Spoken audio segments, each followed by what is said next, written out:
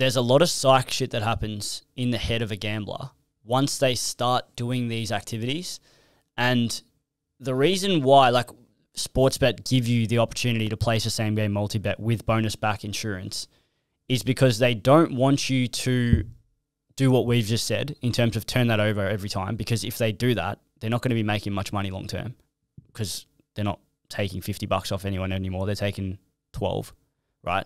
So what happens when you start gambling the bonus or trying to turn it into $500 or 1,000 or 10,000 every time you do it is you've now not only lost your 50, but you've then placed another bet, right?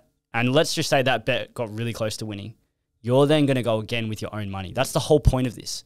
The bookie is trying to get you to bet more on their platform. So now they've got you betting twice, not once.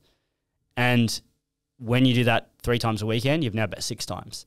And when you do things over and over again, your brain becomes just forms the habit to that activity.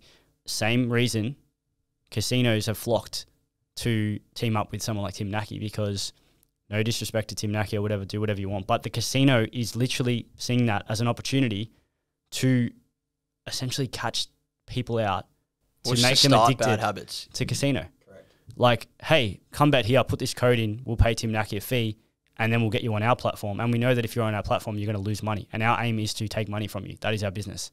So that is what they're telling you. Sportsbet is doing the exact same thing. Yeah.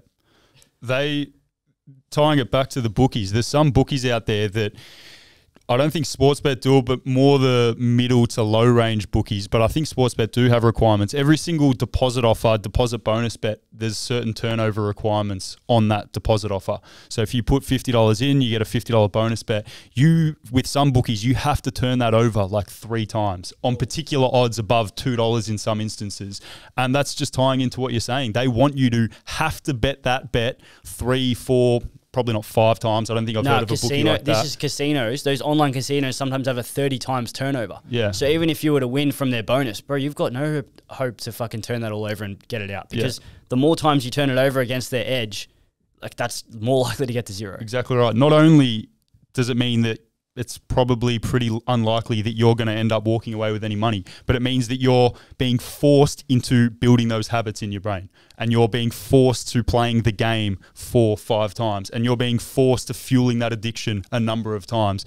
And then at the end of the day, it's all just a numbers game. The bookies know if they entice 100 people through their doors, I'm just making these numbers up, 10 people are going to continuously play every single week, 2 people are going to fall into a degenerate gambling behavior, 1 person's going to lose their life savings. It's just a pure numbers game. And the bookies know, well, if we just get 1 million people through our doors, all of a sudden that 1 person becomes 1,000 people, that 10 people becomes 1 million people. It's just a numbers game. So by you accepting the offers that the bookies are giving to you and playing the way that they want you to play, you're basically opening yourself up to just being one of their numbers.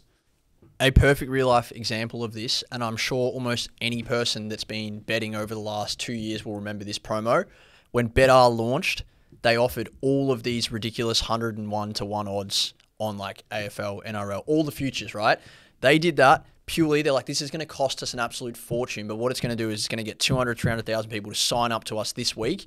And then, as Steve said, we're just going to play the numbers game. We're going to catch some of the degen punters. We're going to catch some of the guys that are going to punt 10 grand a week. And sure, some people will win on this promo, but who gives a fuck?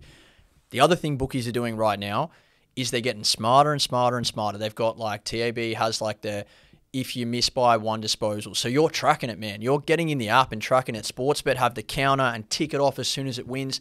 They want you sitting in there on the app. They're offering like live cash out or live betting. The longer that you spend on the app, the more likely that Sportsbet are to catch those numbers, or Tab are to catch those numbers. And maybe we can push 5 of those people that are recreational punters. Maybe we can push an extra 1 of them into that full degen category by just keeping them on our app. And like, dude, you're on a hamster wheel. Literally, you're getting psychologically played. Yeah. Silently. And the funniest part is a lot of people see it and they think it's funny and all this stuff. And then when you tell them this, they're like, oh, yeah, whatever. But they're just a number. At the end of the day, they're like, yeah, whatever. I'm not going to be that 1 in 100 people that lose my life savings, but you're opening yourself up to being one of those people. So if you enjoyed that snippet and you want to watch the entire episode around multis and same game multis, if you click here, you'll be able to find the podcast. Click it.